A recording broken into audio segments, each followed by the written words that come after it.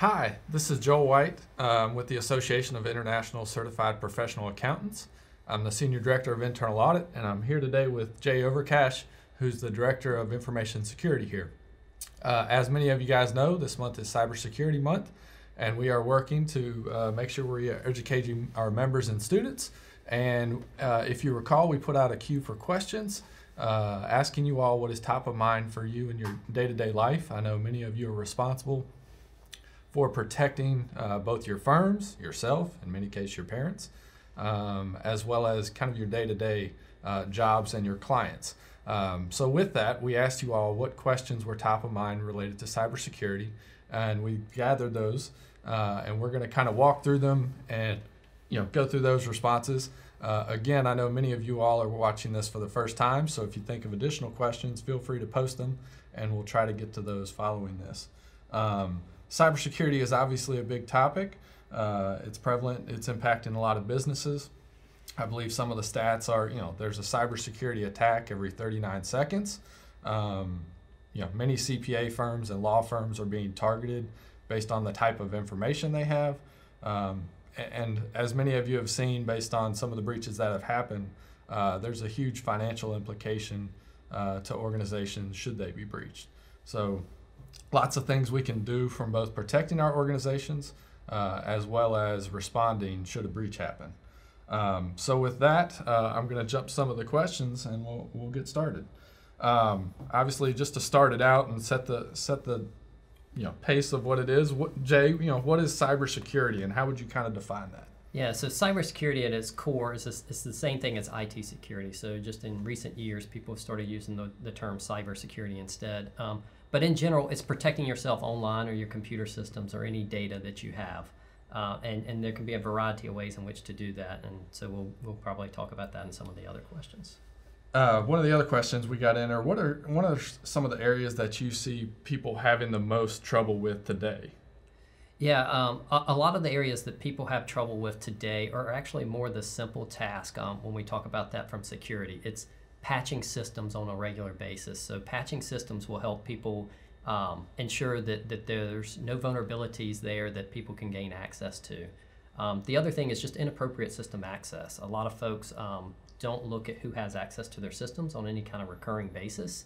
And as people move and change jobs, change roles, things of that nature, they have this elevated access over time. Probably there's a third factor in there as well, and that is protecting your actual passwords. So traditionally, people use passwords to log in and access systems, and not enough people are leveraging multi-factor authentication, which is one method in which you can secure your accounts more readily. No, and just to add to that, you've definitely seen over the years there's a sprawl in technology, and everyone's adding additional systems. We're not always retiring some of the older antiquated systems as we get there, and as that continues to grow, it's kind of hard to manage that inventory of systems, and your points of entry continue to kind of expand. I keep hearing about passwords aren't secure. Is this true at this day and age, or what are some of the things impacting passwords that people should be thinking about? Yeah, that is partially a true statement. So passwords traditionally are not secure, and they're not secure because of the way in which people create them. In general, the longer a password is, the more secure it is, the more complex it is to break, the more difficult it is for someone else to guess that based on just knowing some personal information about you or whatnot. Microsoft has announced that they do want to eliminate passwords going forward. They are not the only ones. A lot of other tech companies have also started going that route. With that being in mind, passwords are not going to disappear in the next couple of years. They'll just be supplemented. I think a lot of folks can see the experience here if they have an iPhone or something like that. It's switching to biometrics where you just use your thumb for authentication. Or I think on some of the newest versions of iPhones and other technologies, you'll do facial recognition and stuff as well. And part of the reason is it's just much harder to fake that data than it is to break a password. And I saw an interesting fact that I believe it's 77% of people reuse their password. So when they're going to their Yahoo, Google accounts, they're then sometimes reusing those on their corporate accounts their banking accounts and things like that. And so if one of those sites gets hacked or compromised, you're kind of increasing your risk for that what you thought was a benign password to be used in a way that could damage you. Obviously, the cloud has been around for quite some time, but there's still some industries that are moving there at a little slower pace. But some of the big hesitation around moving to the cloud is the security around it. I guess, what's your perspective on the cloud at this day and age? Yeah, that's very interesting. I hear the same thing very often. So I guess just kind of level set, the cloud is nothing more than someone else's data center. So traditionally, people have kept their data within their company's walls in their own data center. Now people are moving towards other people's data centers, whether it be Microsoft, Google, Amazon, or a myriad of other players out there. And so really the same rules apply to the cloud that happened on your own data center. The difference here is some of the technology wording's changed, some of the capabilities have changed, but in general, you still need firewalls, you still need basic security to protect your data in the cloud. The one thing I will say is most of your cloud providers have a lot more resources to throw at security. So in a lot of ways, they can offer better capabilities from a security standpoint than most companies can on premise. Yep. A lot of people use antivirus, particularly on their the personal computers. This question was, is the installation of AV enough from a security perspective as far as protecting yourself? While it's a good start, it is definitely not enough. I read reports every now and then, and it ranges wildly between 50% effective and 80% effective for antivirus. The general theme is people need to practice what's called defense in depth, and they can start with antivirus as one of those things. Another mechanism could be to turn on a firewall if you have that capability as well. But in general, you never want to rely on a single security method or control to protect all of your data, because there's always some way around something. Different controls are designed for different aspects, whether it's protecting an account, a device, or some other mechanism that might come in. Yeah. You see ransomware a lot in the news. I know it's impacted quite a few healthcare organizations. What are some best practices to kind of ensure you're not going to get hit by ransomware? The best practice to recover from ransomware, and I'll start there, is to have backups of your data. You never want to rely on a single location for your data, because if you do get hit with one of the ransomware attacks, you're not certain that you're going to get it back. So if your data is that valuable, you need to back it up. To prevent it in the first place, a lot of the ways ransomware gets in is through unpatched systems. So we've talked about that previously. So making sure you stay up to date on all of those patches. The second way is through click to links in emails. So a lot of people will receive an email, phishing email, saying, access to your bank account or check on this package. Those are some general themes. And when people click on that link, it tends to launch the actual virus, and then goes out and encrypts all your files. So first thing, don't click on any of those links. If you have questions, there are ways that you can check the validity of those emails. And then second of all, try and patch your systems as much as you can. And then the final thing, back up all of your data and keep that off-site, not connected to your systems, because if it is connected, then the backups are also going to get encrypted as well. Yep. So. No, great points. We also got quite a few questions that were more firm specific.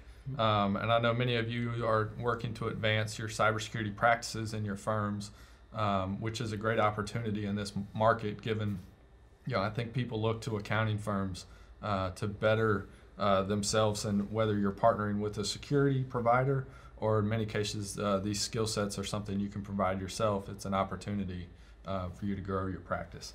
So some of those questions are, a sole proprietor, how much per month does it roughly cost a sole proprietor to kind of protect their cyber information? I imagine many of you are tax proprietors. Tax information is highly targeted by cyber attacks, given the value and the capability to turn that into a financial return.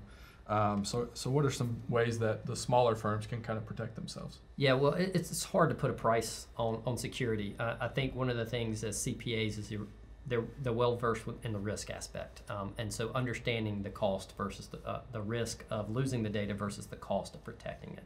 And that's the first thing I would advise anyone to do, is kind of look at how that equation and see, if the data that you have was going to be compromised, how costly would that be? And I think that justifies adding more security into the regimen.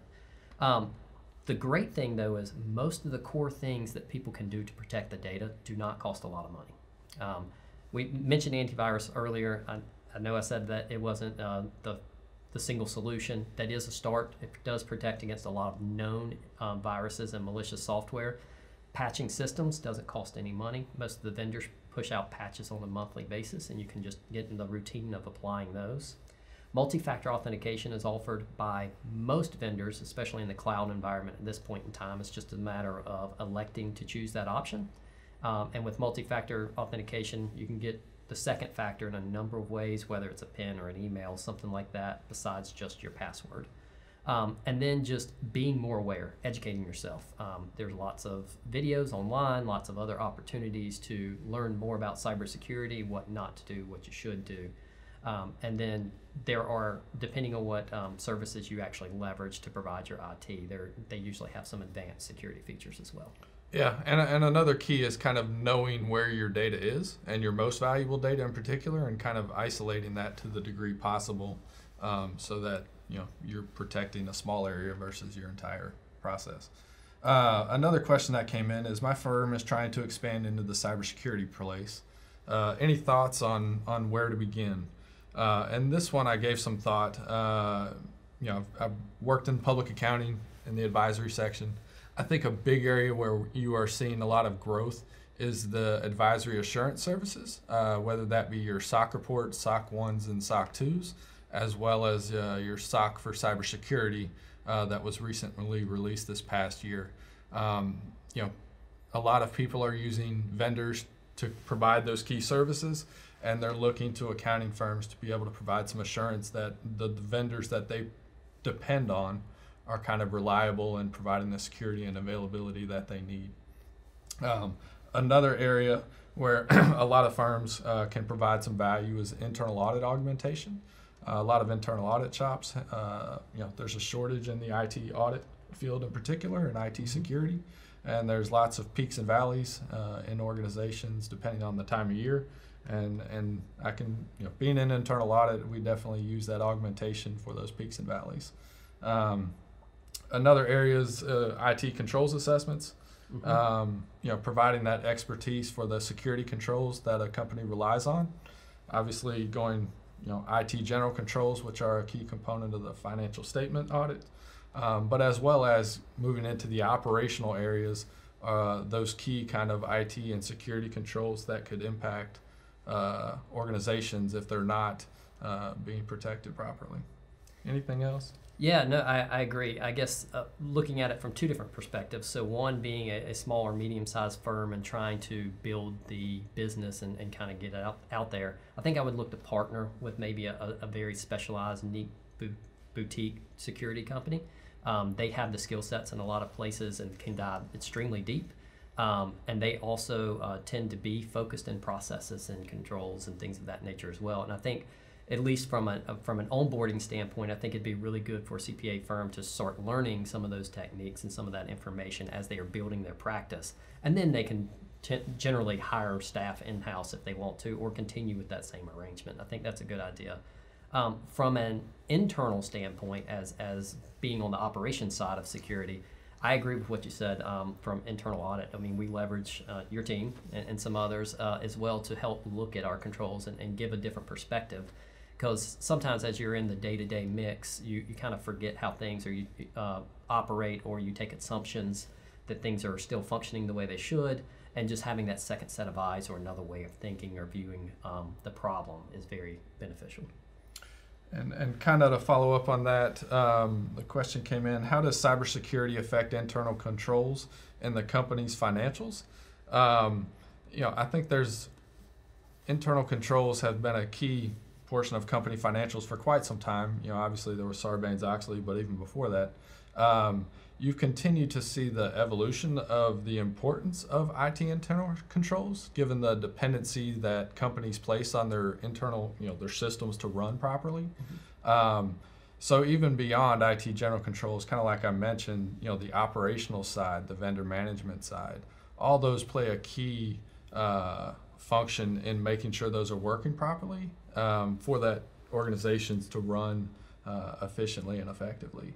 And even for public companies, you've seen a lot of guidance being provided. I know the PCAOB as well as the SEC has continued to evolve their cybersecurity stance and provided additional guidance.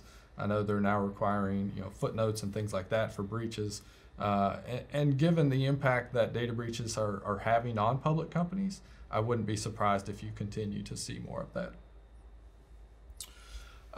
And with that, I mean, I think those are the questions that we received. Continue to ask questions, and you can post them on the bottom. A couple things I'll point out is the association does have a cybersecurity page. We do produce a variety of certificates and learning programs, as well as we do webcasts and put out content there for you all to make sure you're learning and continuing to upskill your capabilities in cybersecurity. So with that, thank you very much.